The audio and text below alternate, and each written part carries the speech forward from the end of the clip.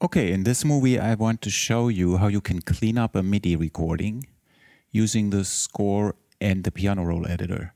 It's based on two other movies that I already created, and you can find them here. You go to my YouTube channel, youtube.com, user music training online. And then here you can go to my playlists and you go to Learn Logic Pro, and it gives you two related movies, one about screen sets and the other one about quantizing MIDI in Logic's score editor.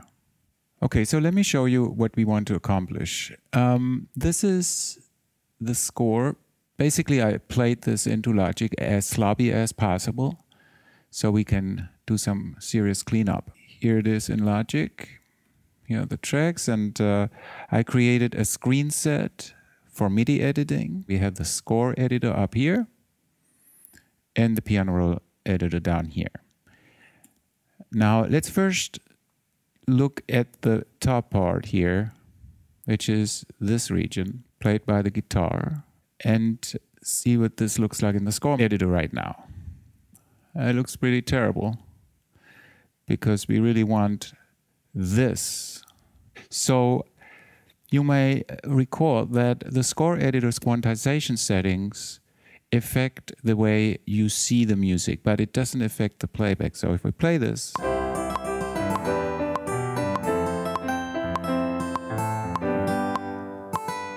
so you hear how terribly sloppy that was played. Here in the score editor, so when we click on it, and we go to quantize here, it is set to 16th and 24. If we go to 1612, it will clean it up a little bit, right? But you can tell Logic thinks, for example, this E here should be on B2, which is obviously not the case. And this one is also too late. So usually Logic does a really, really good job in figuring out what you intended to play. But when it's too sloppy, you know, then even Logic can save you. So we have to do this manually. So let's see what this looks like in the piano roll editor. I'm going to zoom in here a little bit. So you see this all starts really late, and we can probably assume that that's the problem. So the first thing I would do is move it all back. So you see, when I select those here in the piano roll editor, they also get selected in the score editor. And just to compare them with the original one more time. So here, this note is solid on beat 3. Maybe we can use this as a reference. So I'm going to go back. So that would be this note here. So I'm going to grab this selection and move it back for now. And it snaps this note to beat 3 in the first bar, and everything else kind of moves back. But see what it did here in the score editor. Now this looks exactly the way we wanted it. All right, so this of course is still not 100% quantized, and you can see there's some gaps between notes. This is overlapping. All these kind of things may not be what you want when you listen back to this thing. Let's now fix the last 3 notes of the first bar. These are the last notes of the first bar, and you can tell that they're also way too late. So we have to push them back. So I'm just going to push it over a little bit. And also this fixed that already. Now these should be triplets. So I'm going to select those and actually quantize them to triplet. So let's go to the piano roll inspector and select 8th note triplets from the quantization menu. Now, the piano roll editor's grid is based on the subdivisions. Right now, this would be 16th notes. If you want to change the subdivisions from 16th notes to 8th note triplets, you would need the display view called custom. So you click here on the little arrow and you select custom display. And right here, you see 16th as the subdivisions right underneath the time signature 4/4. If you click on the 16, you can switch it to 12. 12 is used for 8th note triplets. Now, when we look at our piano roll editor grid, we see that it reflects triplets. Okay, and what we see here is these two notes here. Logic bumped them over to the right, but we need them to be here. So I'm manually moving them over. Now we have our triplets. This note here should sit right on the beat. In order to fix this, we can also click drag the note in the score editor. And then these quarter note triplets look fine. And then this looks fine, if you remember from the original score, right? This is on the end of 1. And then this is anticipating beat 3. So let's see what's happening in Logic. So this here should be, this long note here should be on beat 3. And then this is 16th note. So the score looks fine now. But let's remember that what we see in Logic's score editor is not a perfect representation of the actual MIDI events. Let me solo the guitar for you and let's give it a listen.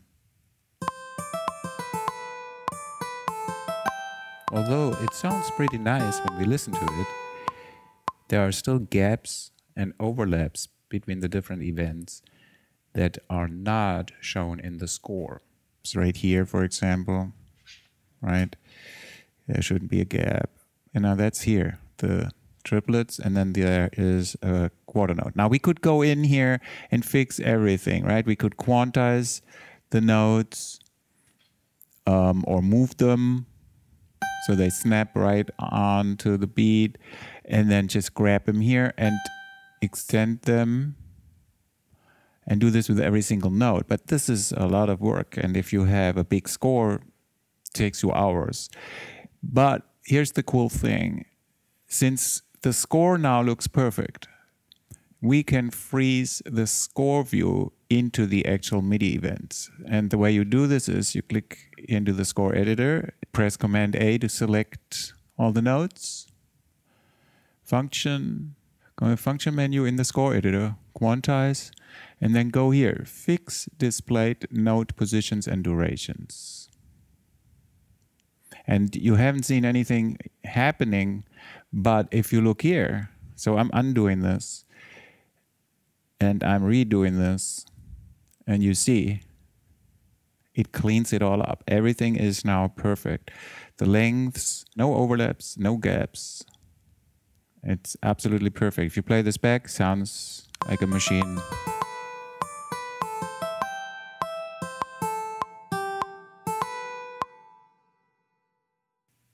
Okay, so let's now look at the piano part. This is what it should look like up here, and down here is what Logic gives us. Obviously, there's a lot of work that needs to be done to make this look right. First, let's go to the quantization settings in the score editor and make those eighth notes. So look what this did. It made the note values perfect, with the exception of the last one here. So we only want to look at the top system right now of the piano part. We have to do some cleaning up here in the piano roll editor. It says here E flat and E. When we look at the piano roll editor, we can see why the score editor shows us an E and an E flat. You see these little guys here, and these are grace notes that happen when you play sloppy. You hit some of the keys that you don't really want to hit, but they make it into the score, and then that looks not so good. Like here is another thing that should go away, and you can pull this one over right away. Let's now compare the first system of the piano part in Logic Pro with the original copy. Perfect, with one exception. The top notes are half notes here, and that's not reflected here in the Logic score. This has to do with the no overlap function right here. So if we uncheck that, you see we're getting these ties. So now the piano player knows that we want the top notes long. Okay, so this is great. The only problem is in the last bar, we want this to be a whole note. So I'm going to go back into the pianoroll editor here and pull this over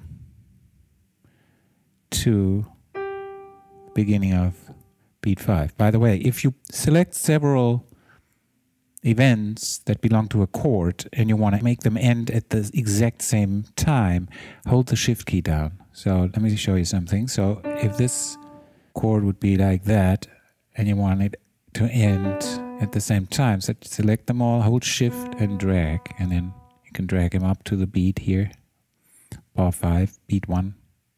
It looks like the upper part is now perfect. Now let's take care of the lower part. So this is the original score. So there's 16th notes and quarter notes and 8th notes. So 16th quantization would be perfect for this. Now we're ready to clean up the lower system of the piano part. Let's first switch the score quantization back to 16th notes. Let's see what we've got. Obviously this is anticipating beat 3, this note right here. So we need to pull this over. This seems to be all a little bit too late. And so if we grab those notes here and I'm going to make sure this is anticipated, pull this over. Now it's great. So this note obviously it's a little bit too long. We can fix this here. Just grab that, make it a little shorter. Okay, it looks like that's pretty good here. This one here should be 16th here, right? Pull this over here. Get rid of it. Okay, now that's fine. And the last ones, I'm going to go into the pianoroll editor. See what's happening here. Put this here.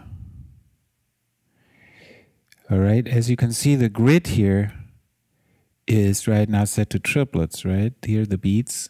This is beat 4. You see it's divided by 3 here. So we go into the display here and make this 16ths to change this grid.